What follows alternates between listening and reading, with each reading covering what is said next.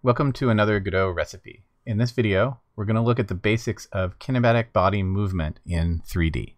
For this demo, we're going to use this mini tank model, which I found on itch.io, and you can get the link for that below. Just download this and unzip it in your project folder.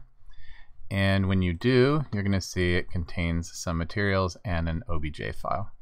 Now I'm going to click import.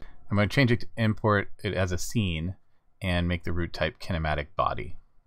So this is kinematicBody, and then click re-import. And that way when you click on the OBJ, it'll say, do you want to make an inherited scene? Yes, we do. All right, now we have our tank. Now the only problem we have currently is that the tank model was saved with all of the meshes pointing in the positive Z direction. But forward in Godot is the negative Z direction. So forward for our kinematic body is this way. And I don't want everything to be backwards, so I'm just going to take each of these meshes. There's three meshes that make up the tank. There's the head or the turret, there's the cannon, and then there's the body. There's also this extra mesh instance. I'm not sure why that's there. Something from the OBJ. So that one doesn't matter. But these three all need to be transformed to rotate 180 degrees around Y. So if you do that to all three, we will be pointing in the right direction relative to our kinematic body's orientation. Okay, and you can go ahead and save this. And we're almost ready to go. We're going to need a couple other nodes. We're going to need a collision shape. And for this, I'm just going to use a box shape. And we're just going to size it to go on the, let me turn off snapping here. We're going to size this for the part of the treads that touch the ground. Don't really care about the rest of it right now matching the body. We could add another collision shape for, collisions with walls and things like that, but we're mainly worried about movement, so I just want to worry about the part that's on the ground. We can actually make this, thinner and drop it down. But we want this to cover the ground part of the treads. Okay. And then the other thing we're going to add is we're going to add a position 3D. And this position 3D, we're going to call this cam pause. This is going to be a marker for where we want our camera to be. And the easiest way to set this up is going to be to temporarily, let's add a camera to this node, and we will switch to 2 viewports, set the camera to preview, and then in this scene, or in this view, we can raise the camera up and put it behind. See, I'm moving the camera position, not the camera, because we're going to delete that camera. But I just want to put this somewhere up here where it's looking down and behind the tank. This is the spot that we're going to have our chase camera follow the tank. And now we can go back to one viewport and delete this camera. All right, so that's our tank ready to go. Now we're ready to start working on the code. All right, so I've attached a script to the tank, and I've started by defining some properties. We've got gravity, so that's how much is going to be pulled downwards, right? So we want that pointing downwards, and I gave it a scale of 10. We have speed. This is how quickly the tank will move forward and back.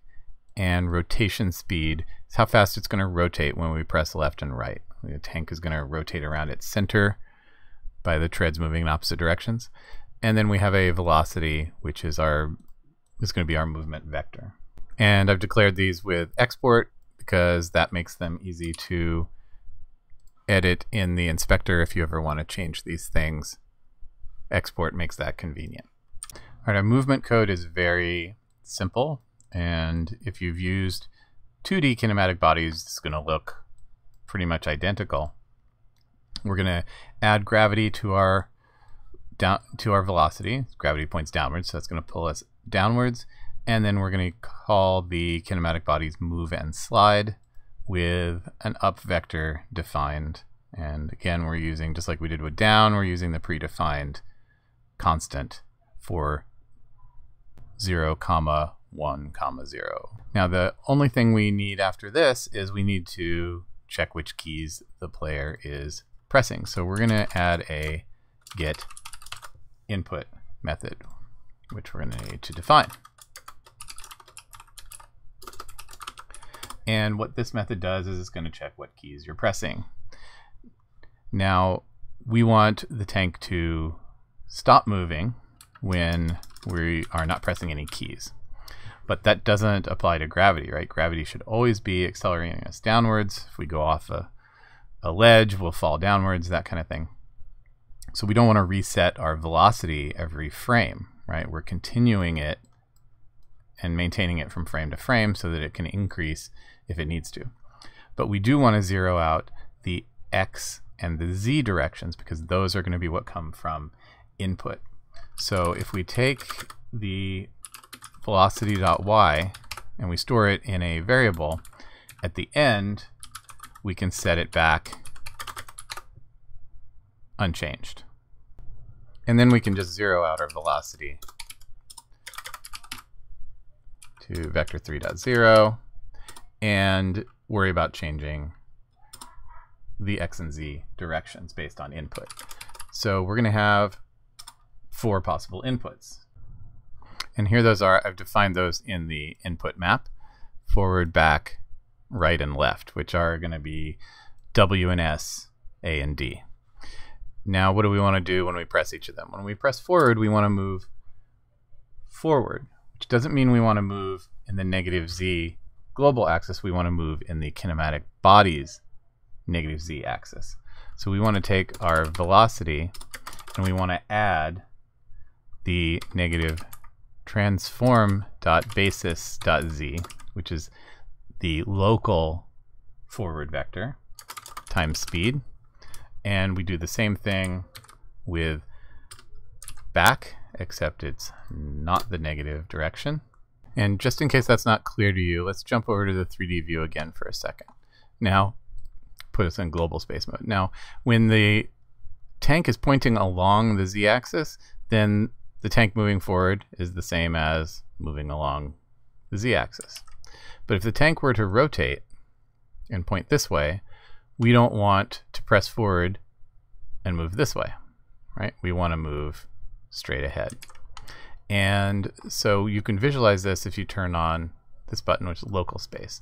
Local space shows you the tank's basis, which is its Y, X, and Z axes.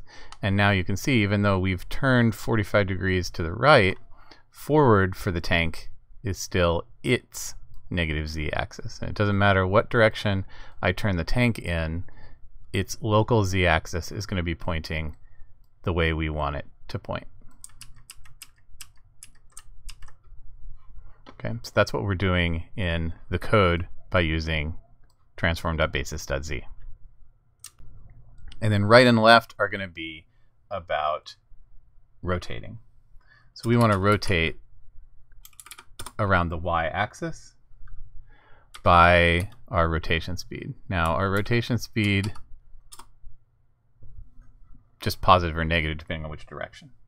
But just like with any other kind of movement, it's always a good idea to use delta here so that you will rotate at a consistent speed in frames, depending on the frame rate.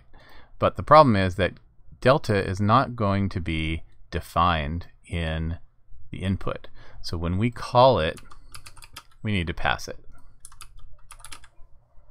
Right, then we can do this for both left and right, which will be the opposite. Okay, so now we have all 4 directions, and that's all we need for our kinematic movement. All right, here's our test scene to try it out. So I've made a mesh instance with a plane mesh, and then used the create static body to give it a static body so it'll be solid. Then I've added a directional light just to give us a little bit of lighting in the scene.